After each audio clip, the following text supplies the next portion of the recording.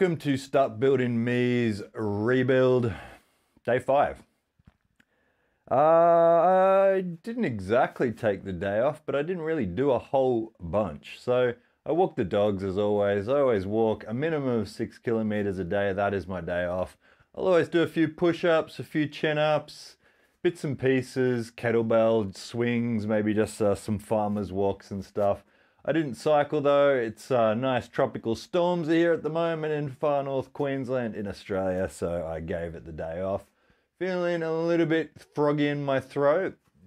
It could be the keto flu prevailing, or I'm maybe just a little bit dehydrated.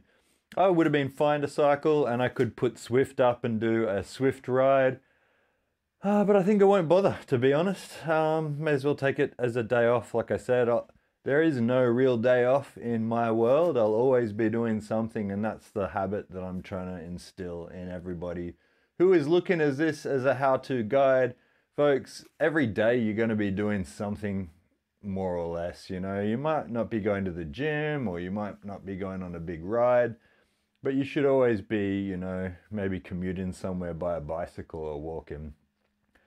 Half of the reason I didn't cycle is because it is Friday and I usually up my diet to junk food, but at the moment I'm doing an experiment, so I'm not going to bother.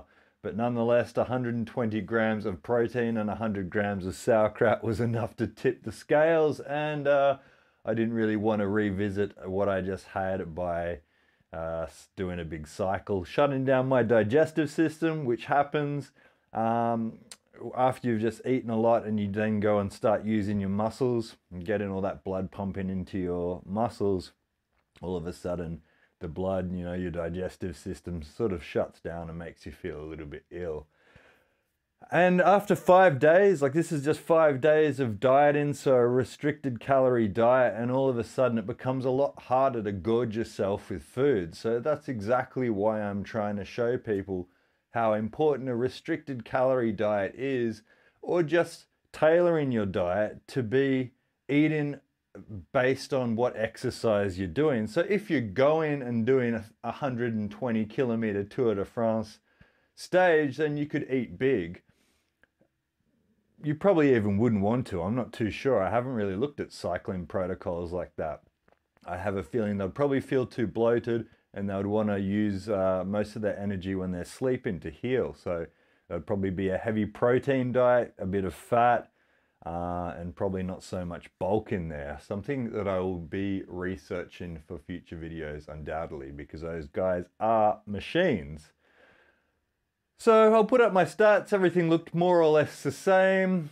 I can't think of any deviations there at all, other than with the dietary obviously starting to add sauerkraut, because I'm a big fan of sauerkraut. It has prebiotic properties. It's good to cleanse your system, just like a psyllium husk in addition.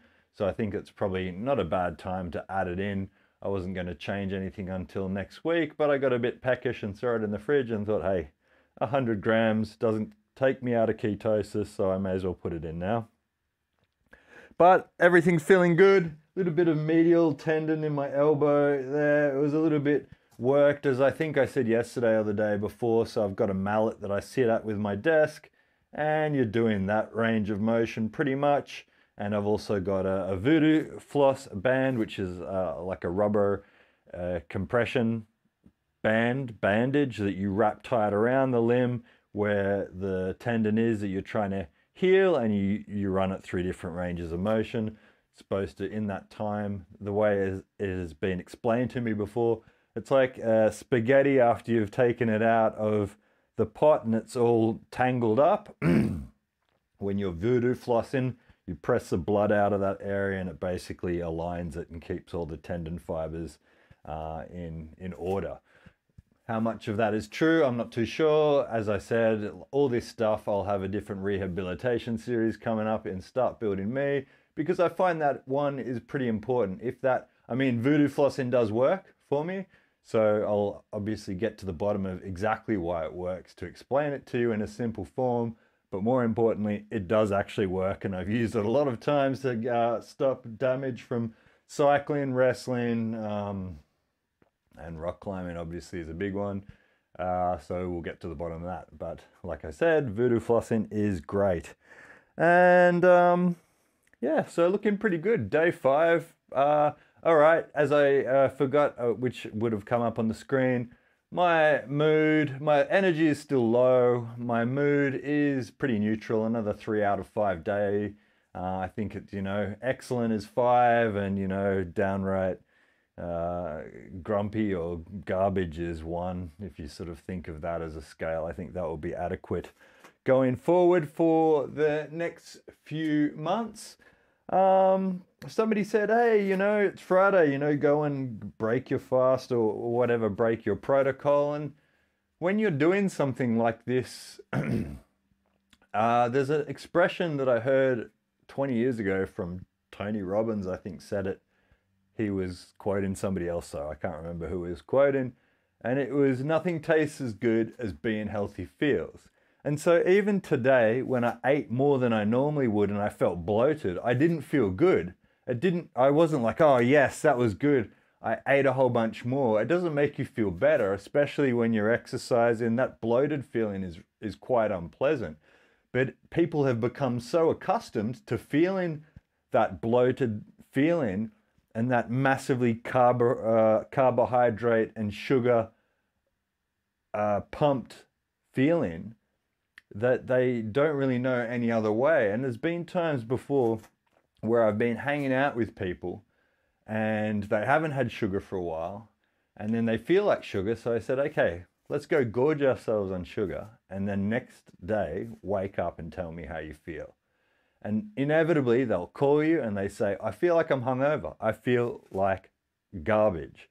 And that's exactly what sugar does to you, but people don't know because they're constantly eating sugar. They always think that that sugar crash feeling is just how they naturally feel because they are addicted to sugar and carbohydrates, folks. Addictions come in many forms. It's not just people that are drunks and, cigarette smokers or hooked on heroin or methamphetamine or all the other drugs that you hear about in the news. Sugar is right up there. It's the granddaddy of ultimate addictions, and few people that I know can live without sugar because they're massively addicted to it. Anyway, that's 8 minutes, day 5 in the bag. I'm feeling all right, having a whinge, having a day off, back to it tomorrow. Love you all, take it easy.